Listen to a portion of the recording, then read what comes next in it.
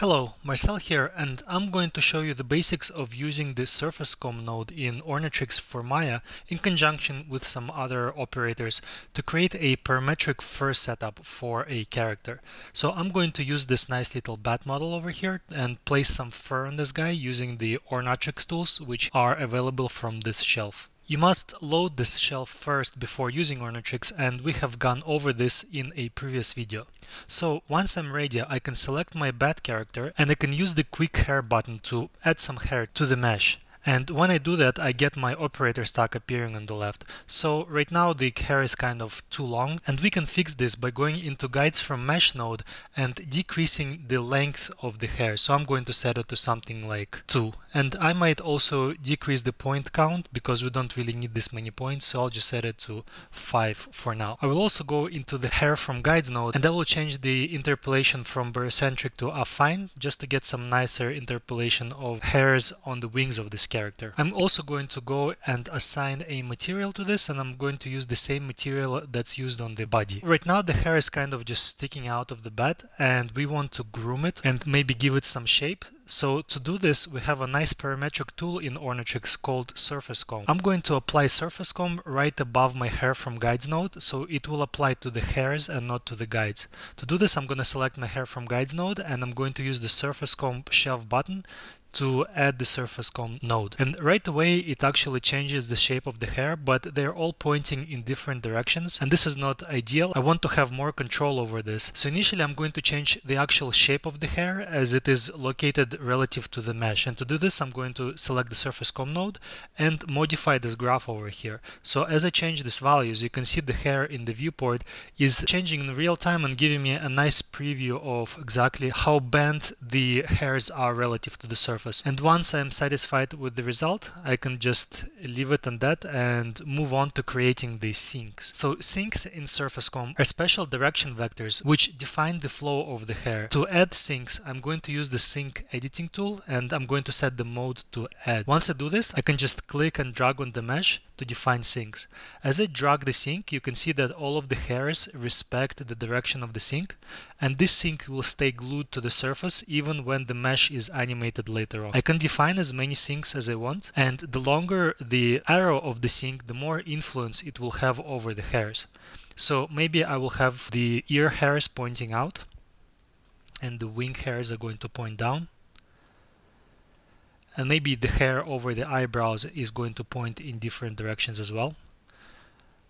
And I can also control the hair on the back of this character by making the sink point down. After I have created my initial sinks, I can also go and edit them. So to edit them, I just click on the sink to select it, and then I can either drag the sink to change its position on the mesh, or I can change the orientation of the sink by dragging its arrow. There are also multiple sink types. So right now we're using a directional sink, but I can also change it to be a sink which repels hair away from it or which attracts hair to it. But right now we are only interested in directing the hair, so I'm going to leave it at direct. So you can see how quickly and easily I have groomed my character's fur. And the Surface Comb tool really allows you great control over many hairs at the same time, which is the source of its power. I can also go and add a little bit of chaos, so maybe I'll have 40% chaos to make the hairs a little bit messy. And maybe 20% is enough. And now I am a lot more satisfied with the shape of the character's fur. I'm going to go back to my hair from guides node and change the viewport count of the hairs to a bigger value, maybe like 5000, to just get a better and more accurate picture of how the strands are positioned. And right now I see a few problems. I don't really want hairs to be generated inside the character's mouth, and I don't want them to be generated on the character's hands and feet. I'm also seeing some problems with interpolation here, and I can probably fix this by changing my interpolation to polar. To fix the hairs being generated in the wrong places, I'm going to apply a distribution map, and this map is going to be a texture. So here I have a viewport count, and right below I have a distribution multiplier which has a little map button. If I click this button, I can select a file text map which will create a blank map. I have previously gone over my character's texture and created a little Photoshop black and white distribution map. So all the black parts are the parts where the hair is not going to be generated. node. All the white parts are going to generate the hair, and the gray areas will determine the probability that the hair will be generated in these areas. So I saved this map out as a JPEG, and I'm going to find and load it inside Maya. So we'll just load the fur distribution map, and right away we can see that the hands are no longer generating the fur, as well as the inside of the mouth and the lip areas, which is exactly what we want. One last thing I want to change is the length of the hairs, because I don't want them to be the same length throughout the character. I want the fur on the character's belly to be a little bit longer than, say, fur around the character's eyes. To do this, I'm going to add another operator about the hair from guides node called the strand length operator, and it is also accessible through the Ornatrix shelf button. Once I click and select it, I can just change the value to change the overall length, and I can increase it as well as decrease it, but we are interested in controlling this length along the character's body. So to do this, I'm also going to use a map. Just like before, I have gone to Photoshop and I have created a little bitmap with the white areas being the longer parts of the fur and the darker areas being the shorter parts of the fur. So for example, this is the mouth, which will have very short fur. The face and the ears will have slightly longer fur, and the rest of the character will have the same length of fur throughout. So I'm just going to select my length node